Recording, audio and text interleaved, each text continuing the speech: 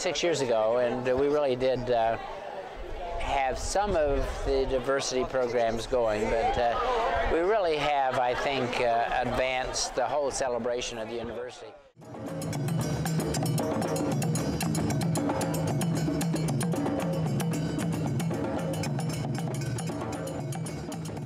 I love learning from other people's viewpoints, and that is the kind of celebration that we've got going here today.